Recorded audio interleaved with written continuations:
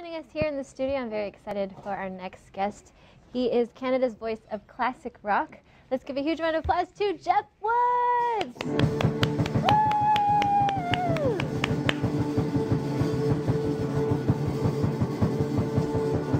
How are you? Nice to see you. Nice to see you. That was cool. You guys are great. Thank you for being here. It's a pleasure. Thank you. Awesome. Well, I'm excited. You have a new book. This is your first one. It is. Radio, records, and rock stars. It's true. That's cool. Can you talk a little bit about it with us? Totally, I'd love to. A labor of love. I didn't think I would have a book until my really older years. Right. As is often the case, but I thought, why wait?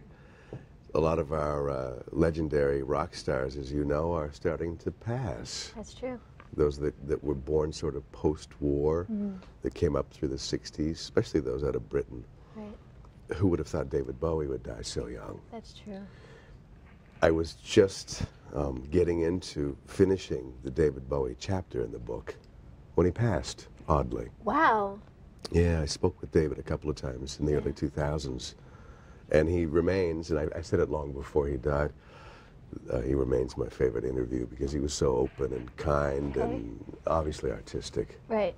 So he's in there, and about 29 other artists that highlights from the interviews I did with them over the years. Right.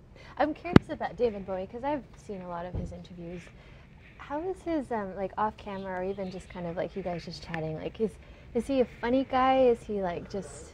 You know, as intellectual and as artistic and as outside as he can be, outside meaning, you know, highly creative, and he's just a regular guy, a regular bloke, as it were, from England, and he's actually really fun off camera and off mic. He's even more fun than he is on, and on he's perfect. Right. In fact, I was nervous the second time that we met up. Oh. They invited me down to New York to do a movie theater event. So fans around the world would be in a movie theater, and on the screen would be David, and beside him would be me, and I was the moderator. Cool. Okay. So I would say, you know, John from, his name probably wouldn't have been John. Right. Rico from Sao Paulo, South America, what's your question for David? Oh, I see. So just before we went live, I saw Leslie Stowe from 60 Minutes sitting there, and a variety of other, you know, important figures in media. Right. And I thought, wow, this is something.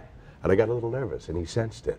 And he said, Jeff, let's just get out of here, go to the pub for a pint. Oh, that's so cool. He was obviously kidding, but it loosened me up. Yeah. Right. Yeah, just a nice guy. That's awesome. Yeah, it was. Aside from David Bowie, is there an individual or even a band that you came across where you just, it's a story that you love to tell, and you every time you tell it, it's just like...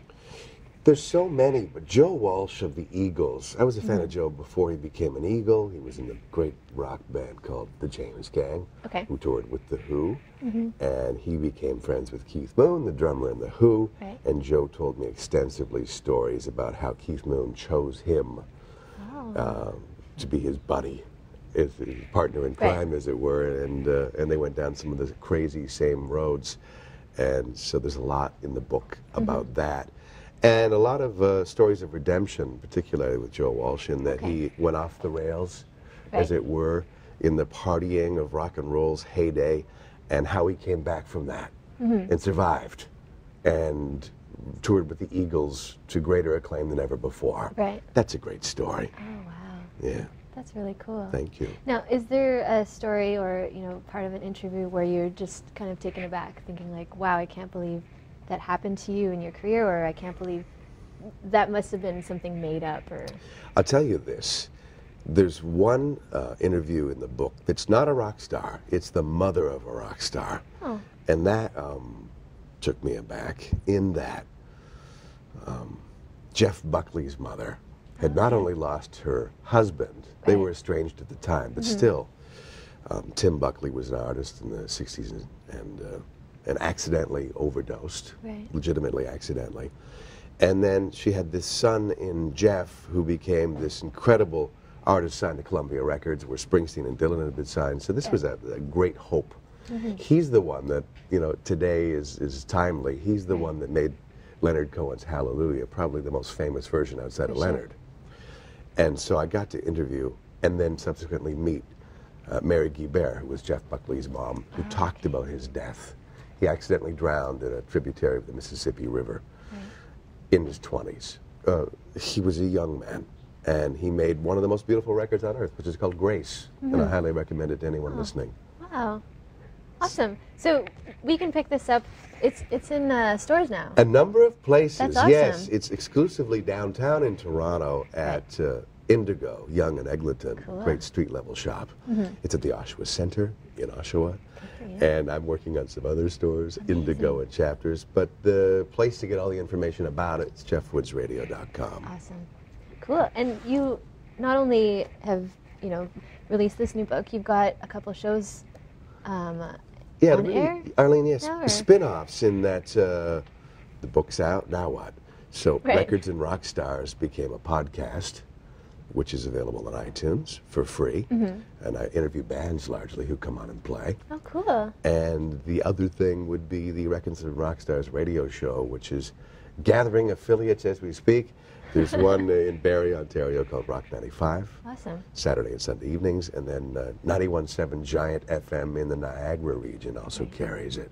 It's an hour-long sort of discussion, narration around music with lots of great songs that you don't often hear on the radio. Cool. Yeah. I'm curious, how did you get started in interviewing rock stars, or were you a musician yourself, or is it just I was a come across? mediocre musician who realized my limitations and got into radio instead. I decided to be on the other side of it and play the musicians that I love so much.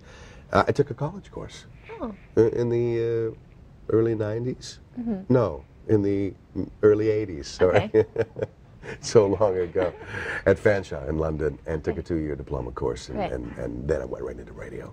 Wow. And I've been there ever since. Was there a radio personality that you kind of were drawn to, or Yeah, is it there just was. something? Okay. I don't know if you know the name, but he was very instrumental in the early days of Q107 Toronto, late 70s, early 80s.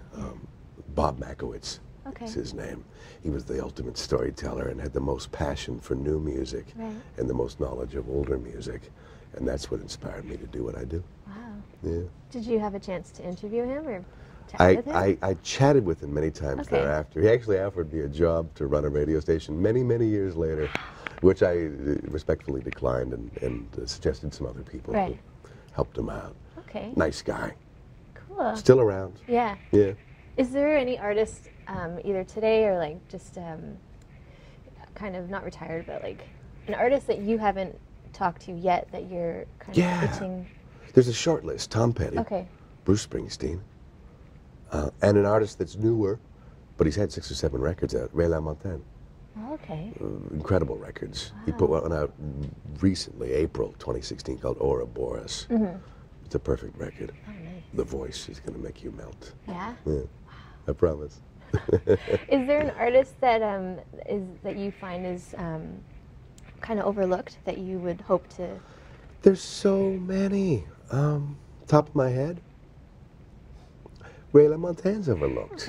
A guy who's had 6 or 7 albums out of the highest quality of recording and performance, and yet the last song on his latest album, the lyric is "Ain't gonna hear this song on the radio." I've played it in the radio, just to but he knows the limitations of modern media, and outlets like this one, and outlets like certain radio stations. Thank God we've got those, or else we wouldn't hear a lot of this stuff. So there's one. Go to Ray. If I can recommend one thing, that's him. Awesome. Well, thank you so much for being here, It's my pleasure. What a great set, and you look great. And so do you turned me on to a great band, so thank you. Yes. Okay, excellent. Well, thank you so much, Jeff Woods. Make sure you guys grab his book at Indigo and probably many other stores.